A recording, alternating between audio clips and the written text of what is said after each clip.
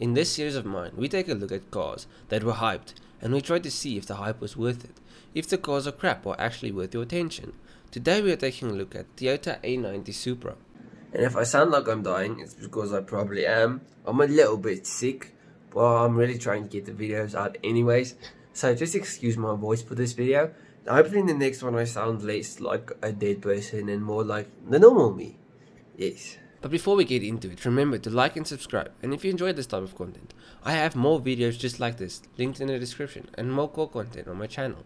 Please go check it out after the video. Enough plugging. If you have watched many of my videos, you probably know that I love the A80 Supra, and I have an entire video about the 2JZ. I'll link it below, but I digress. The MK4 Supra was an amazing car, and I still think it is, which made it really tough for the new Supra. The A80 is quite a tough act to follow. Toyota knew this. Were they able to create a car worthy of the Supra name?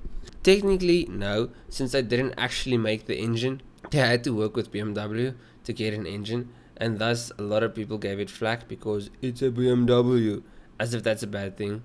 BMW makes great engines, and their engines are awesome for tuning. If you think about the A90, it's kind of like the bastard child. So the A90 Supra got fitted with the B58 engine from the 40i range. The engine is a 3-litre inline-six twin-charge, which is just a fancy way of saying it's a single turbo with the twin-scroll exhaust side. Now they got a lot of flack because the new engine makes 335 brake horsepower and the old one made 320 horsepower, so not a huge increase, especially if you think of how much time they had in between the A80 and the A90. But in reality, the A90 made about 380 brake because Toyota underrated the car's specs, which results in a 4.4 second 0 to 62, and because of launch control you can basically hit that number over and over and over again. And I've actually seen 0 to 62s closer to 4 seconds when you just launch it on the brake. So if you ignore the old Supra for a few minutes, the new Supra is actually quite a good sports car.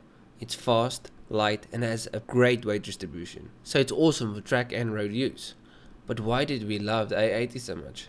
Tunability. 2JZ engine was and is one of the greatest engines you can find for power. It wasn't about how fast the car was stock. It was because you could get 800 horsepower easily. Well, I say easy.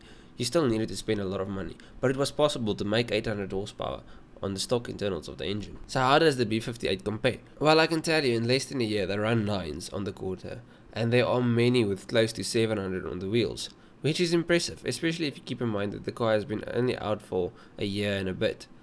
With newer cars, you fight with the computers, which seep a lot of time. And now I can somewhere hear you say 700 horsepower. That's nothing. 700 horsepower is more than most supercars. And remember, that's on the wheels. But I hear you, 700 is not that much.